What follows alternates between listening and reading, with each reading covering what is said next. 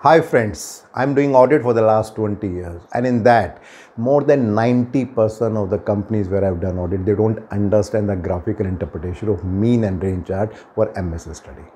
So by the time this video will end, you will understand what exactly is the meaning of this mean and range chart, why you are making it, what is the purpose, how to read these graphs, and what kind of conclusion we can take once we go through this chart.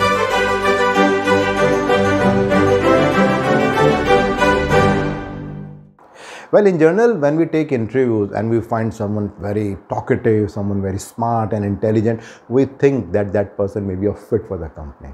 But when that person joins the company, then we realize that maybe there are certain competence issues. Maybe the technical part is not there, or maybe certain things which are expected for that job is not there. But maybe at the time of interview, we find something very smart and intelligence in that person, and then we select that person. But then we realize that it is wrong later on. Something similar happened with respect to the MSA study, where we are doing a graphical interpretation with respect to mean and range. Often people think that in the control limits, if in the mean chart everything is within the control limit, it means everything is okay. But in MSA study, that is wrong.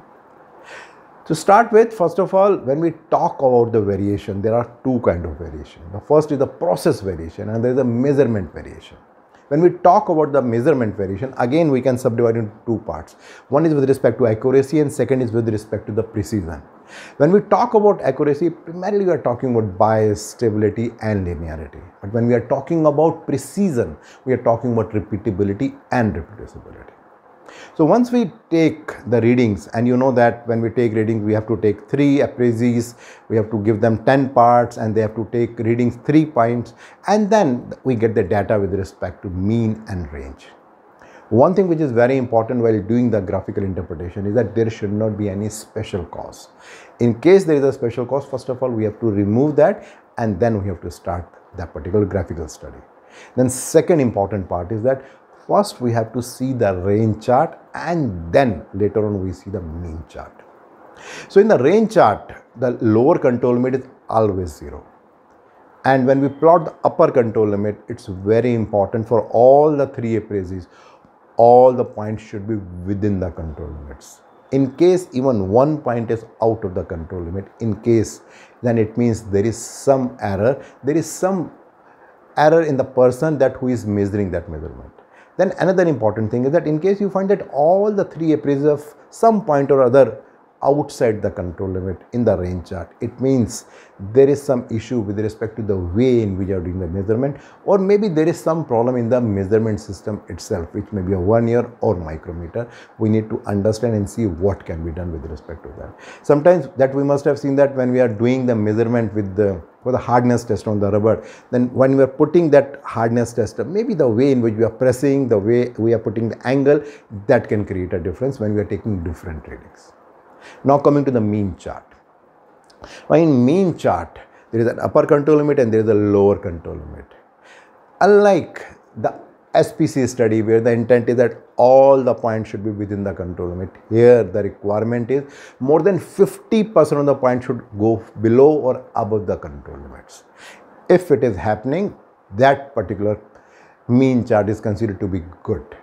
But why? That's a very important question to understand. Because when we are doing the measurement, we need to see that whether our measurement system is capable of detecting the variation in the process or not. Say for example, if the process variation is 0.1 and the least count of our measuring instrument, which is a vernier or a micrometer, is also 0.1, whether that measurement system will be able to detect the variation? The answer is no. So it's very important that when we are selecting the measurement system, the least count should be at least 0.01. So that's why it's very important that when we have the right measurement system, at least 50% of the points will fall beyond the control limits.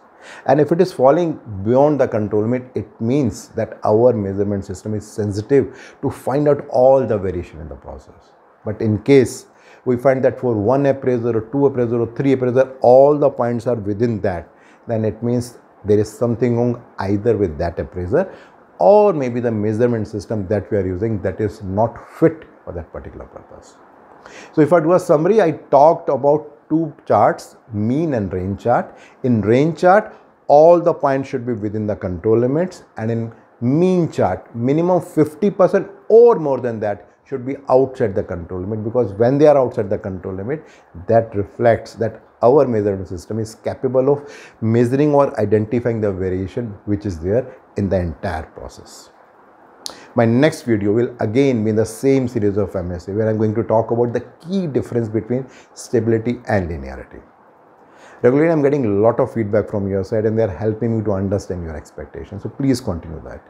And in case you are liking these kind of videos and blogs, you can subscribe to my YouTube channel and my website bhavyamangla.com. And in case you want to understand a little bit more about this particular video, you'll find a link below. If you click that, you'll find a blog there, and there you find this information in much more detail. Thank you.